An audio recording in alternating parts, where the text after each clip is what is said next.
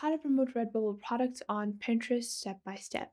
Hey guys, welcome back to the YouTube channel. In this video, I'm going to be showing you how you can promote your own RedBubble product on Pinterest. So let's get into it. Now, the first thing you might be wondering is what is RedBubble? How do I promote on Pinterest? And how do I do this entire thing? Well, RedBubble is a print on demand platform. So all you have to do on Redbubble is upload your designs and then you can get them printed on clothing, stickers, masks, phone cases, all that. And anyone that wants to order your design, they can order it from here on any of these items, any of these categories, any of the items present in these categories, and you can promote your items on Pinterest. So you might be wondering, I'm just uploading a design. How do I really go on about promoting it on Pinterest? Because on Pinterest, there are like artistic pins and creative stuff. So how can you promote your Redbubble product on Pinterest? Well, it is not that difficult. I have signed up for the business version of Pinterest. Now, this is not necessary. If you do want, you can sign up. It's free. You're going to get approved in a day or two.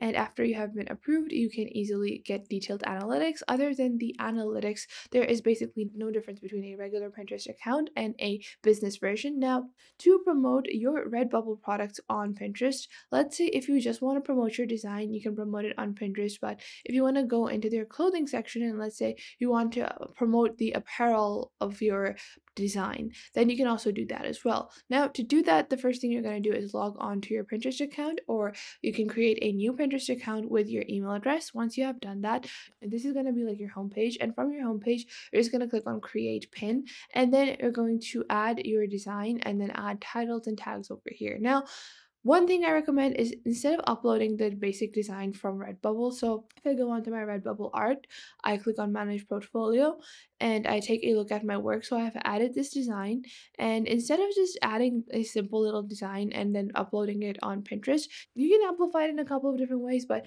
one way that I recommend it is Canva. Now, Canva enables you to create beautiful illustrations for free without having any previous knowledge with graphic design whatsoever. You can create gorgeous looking designs. Really genuinely, they look so professional and so well done. So you can easily use Canva to redesign your design, or make a banner or something like that to promote your design. So I have this design over here that I also created using Canva, but now I'm going to create a Pinterest pin to promote this design. So this was my design that I have uploaded over here. You can see I'm going to now create a pin to promote it. Now, to begin creating our pin design, we're just going to go on custom size, and instead of pixels, go into inches and go into the 12 by 16. You can choose to create a larger pin if you want, or a smaller one, and I'm just going to click on create new design over here. Once you click on create new design, what I'm going to do is I'm going to click on over here. These are like templates, but you're going to go on to the element section, and from your element section, first I'm going to change the canvas color. I'm going to make it like a darker gray, and I'm going to go into my element section. I'm going to search for sketchbook, and after I've searched for sketchbook, what I'm going to do is I'm going to go into my graphics section and see the different options, or go into your photos as well. You can find options over there, or you can just browse in your alt section. So there's like a canvas like this. This is actually pretty cute. So I'm just going to scroll around and see all the different options that I have. So I'm going to search for sketchbook page, and I'm just going to take a look at the different images that are available, or graphics. So there's also like a simple page like this, or there's also this kind of page. I think I'm going to go with this kind of page instead. Click on see all, and I'm just going to take a look at the different pages. I think this one is pretty cute, so I'm just expanding, and I guess the page design is gonna get ruined if I expand it more than that. So I might choose a different kind of page that does not have this kind of issue. Maybe I'll go with my initial choice.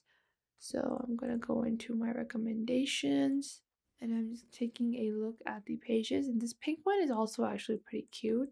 So let's try this one out, and let me expand it. Yeah, I think this looks good. So I'm just going to place it over here like this. If it was like an actual register, like so. And I'm going to decrease the size of it because I don't want it to fill out the entire canvas. I want to show everyone that this is not actually a entire page design. This is like framing. And what I'm going to do is I'm going to go back into my element section. I'm just going to search for borders over here on my element section, and I'm just going to use these borders over here, and I'm going to flip them like so, rotate them to 180 degrees, place them on the corners over here like this. So I'm just going to place it like so, and I'm going to do Command C and Command V, or Control C and Control V, and then I'm going to re-rotate it onto 90 degrees, and I'm going to place it over here like this. And you can add different kind of borders if you want. I think these are cute. And what I'm going to do is I'm going to go into the upload section now. I'm going to click on upload media. I'm going to go and take the design that I created on RedBubble. So my RedBubble design that I want to promote. So I'm just uploading that design over here.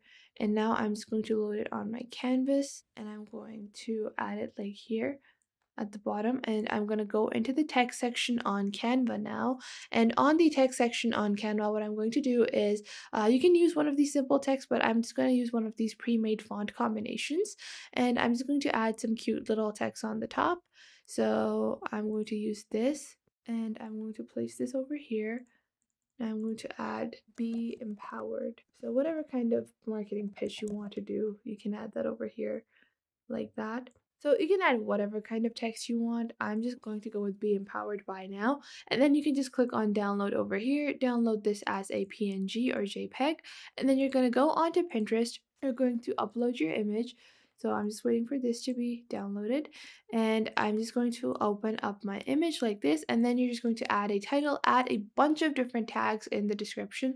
So it's going to be feel empowered with this design on your apparel to reflect your motivations, or to reflect your intentions, or you just add like as a descriptive description as you can. And once you have your description, what you're just going to do is you're going to go into your design section over here. So let's say you go onto your girl design, and you can just click on your accessories or clothing, or just whatever kind of item you have, and you can just copy that link over here. So if I click on sell your art over here, I can just browse my design. So I'm going to go into my design.